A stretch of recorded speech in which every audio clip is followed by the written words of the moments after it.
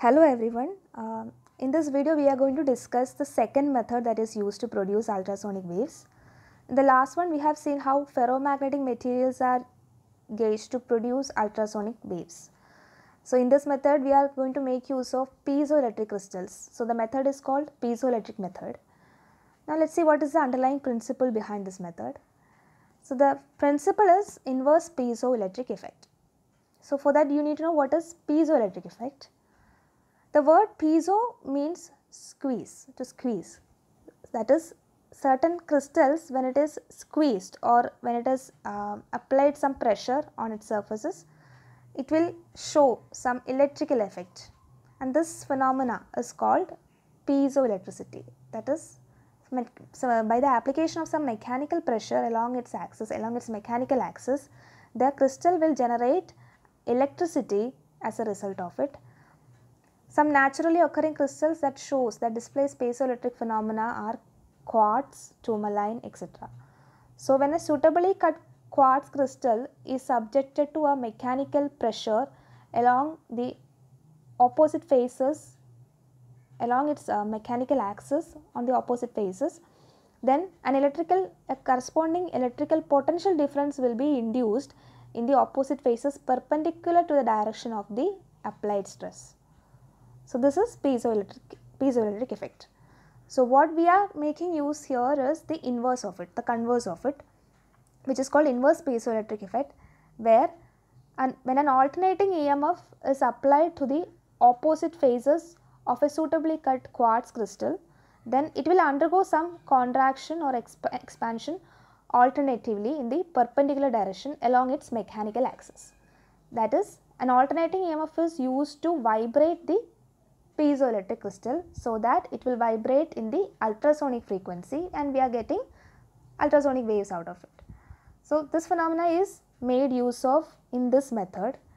So let's see what is the experimental setup that we are using here. So generally piezoelectric crystals are easily available and they are more cheaper, and this method is rather efficient also. So here we have a oscillatory circuit, primary circuit, that consists of a battery and a key, and two sets of inductors are there, L1 and L2, and L1 inductor is in parallel combination with a variable capacitor C, and this circuit, this parallel LC circuit will constitute a tank circuit that is able to produce electrical oscillations of frequency 1 by 2 pi root of L1C, which you might be familiar with. And the ends of this tank circuit is connected to the base terminal of a NPN transistor in the CE configuration. The biasing is provided by the battery. So another coil is there, L2, which is connected to the collector terminal, and this will act like a feedback coil, feedback mechanism. And there is a large inductor coil L3 that acts as a secondary coil whose ends are connected to the electrodes A and B, that gives a electrical contact to the specimen crystal, which is a piezoelectric crystal. We generally use quartz for this purpose. So a quartz crystal will be sandwiched in between two electrodes. So whatever current is flowing through inductor will be generating a potential difference across this piezoelectric crystal. So let's see how this experimental setup is used to is working to produce ultrasonic waves.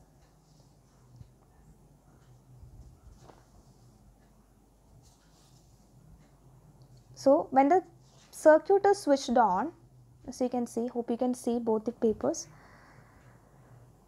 When the circuit is switched on, what happens is the current flows through the circuit, isn't it? So the current flows and the charging will start in the capacitor. Capacitor will start to charge, and after some time the charging gets over, the capacitor discharges the charges through the inductor L1. So the capacitor discharges through L1, and hence the electrical energy is in the form of electrical and magnetic fields in the capacitor and the inductor respectively. That is, the current flowing through the inductor L1 will produce an induced magnetic field here. A current carrying conductor will induce a magnetic field. So due to this, some electrical oscillations will be developed in this tank circuit having a frequency 1 by 2 pi root of L1C. So due to the flow of current through the inductor, an electrical frequency will be generated in the tank circuit, and since the current will produce the current through the inductor L1 is able to generate an induced magnetic field, a magnetic field will be produced in the vicinity of L1 and L3, and since L3 is in the vicinity of the magnetic field, induced magnetic field of inductor L1, there is a rate of change of flux that will occur in the inductor coil L3. So, due to the rate of change of flux in L3, an EMF will be produced across its ends and the induced current will flow through the inductor coil. The current that is produced here is alternating in nature, and hence then whatever current that is produced here, or by induction whatever current is produced in the inductor coil L3 will also be alternating in nature. So, this current flows through the secondary coil and will produce a electrical potential difference, or electric field will be created on both the electrodes. Since the current is alternating in nature, the polarities will keep on changing alternatively. So, the electrodes at one instant, if the electrode A is positive and B is negative, then the next instant the polarity will reverse and the electrode A will be negative and the electrode B will be positive.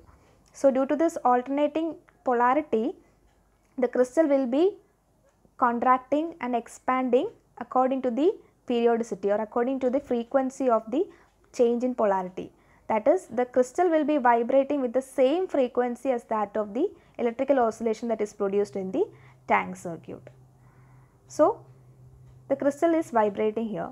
Now, due to the flow of current, alternating current through the inductor coil L3, there is an induced magnetic field produced around L3. The L2 coil is placed in such a way that it is associated with the magnetic field induced by the coil L3. So, there is an associated rate of change of flux in the inductor coil L2, and due to the rate of change of flux according to Faraday's law of electromagnetic induction, an EMF is generated, an induced EMF is generated, and induced current will flow through the coil L2, and the EMF or the current induced in the coil L2 is fed back to the transistor amplifier, where it will get superimposed with the electrical oscillations or EMF produced in the tank circuit, so that the action or the operation of the tank circuit will be sustained, so that for always the electrical oscillations in the tank circuit are maintained. So, this is the feedback mechanism provided by the coil L2.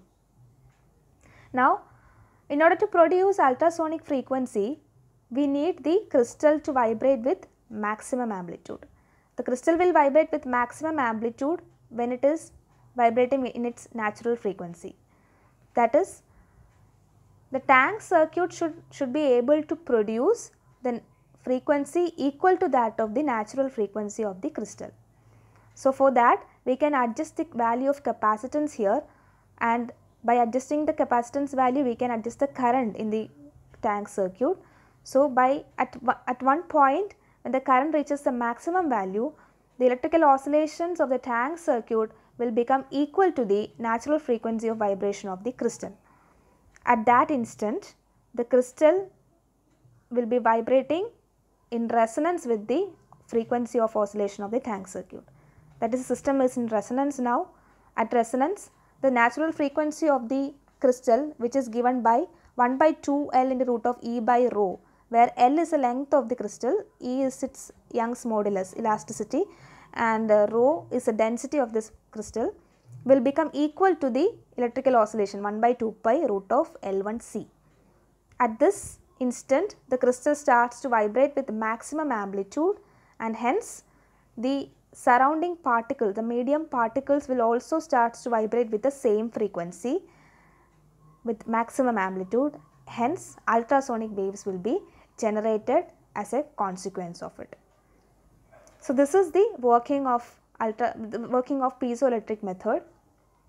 Now, piezoelectric generators are very efficient and compact, and it can be fabricated to operate under any frequency in the entire ultrasonic frequency range. This is the advantage of this particular method. Hope you all have understood this. Thank you.